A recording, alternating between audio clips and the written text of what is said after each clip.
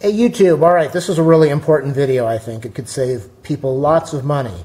How often do you buy shoelaces that cost you a fortune?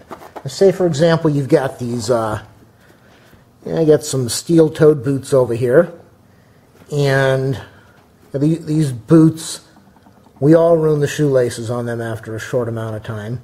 The shoelaces that come with these boots are incredible. They're really good, but what happens after a short amount of time is you've got this nice lace, and then the sheath over the lace comes off. Let's try to zoom in on that just a little bit if I can. Yeah, we've all been there with this problem. And so you end up with this skinny little lace, and the coating on the outside just ends up sliding back. And let's try to zoom out now. So you try to do your laces, and you can't tie your laces because this is a big mess.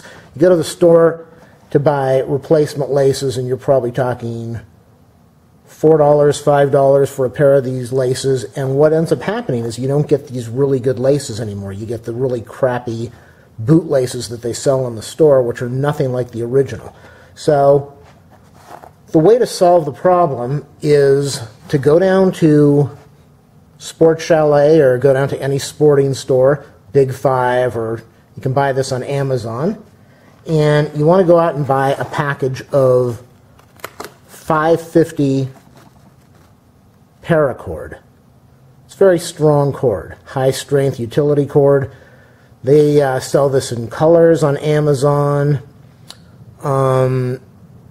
Make sure it says 550. They sell some really cheap stuff. Other people sell better stuff than 550, which is military quality, much more expensive. But I mean, you can see over here I paid what, under $9 for this whole thing. Under $9 for 50 feet of this stuff. And this is what you end up getting, a nice package of paracord. Take it out so you can see you get this nice package of paracord, 50 feet of it. And let me show you what happens then. So what I did is, my process, what I did is, you got to kind of shrink this. Sometimes you might have to cut it and spin the ends a little bit so you can get it through either the hooks on here or the holes in your boots.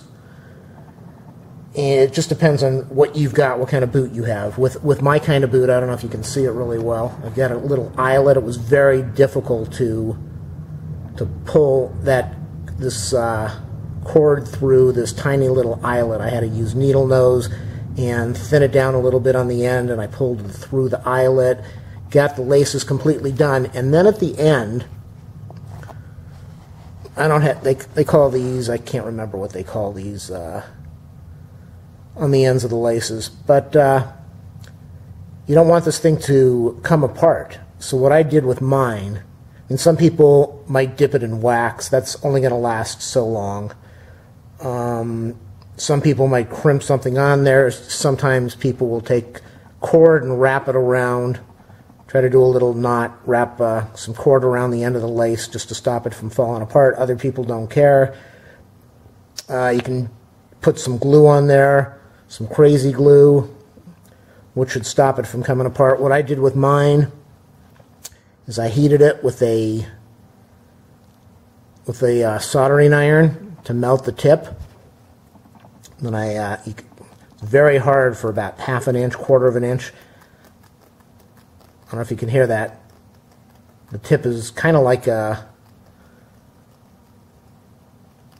if you buy regular shoelaces. It's a nice hard tip, and it hasn't fallen apart in over 2 years. So the difference is that I've probably got about 25 cents, 50 cents worth of money into relacing these boots, and they have lasted for 2 years, as you can see, because the boots look terrible. They've lasted for 2 years, and they'll continue to last. They're holding up really good, and when or if they fall apart, I've got my 550 paracord and a whole package, probably another 30 feet, 40 feet of material, so I've got a lot of money that I'm saving by doing this. And if you replace your work boots, if you replace the laces on your work boots often, or if you have a lot of work boots and you're constantly relacing them or putting new laces on your tennis shoes or other shoes, and this is a great way to go. Now, this is kind of flexible, the original lace, very flexible and flimsy, and it's a soft cord, very soft outside, and a soft inner piece of material.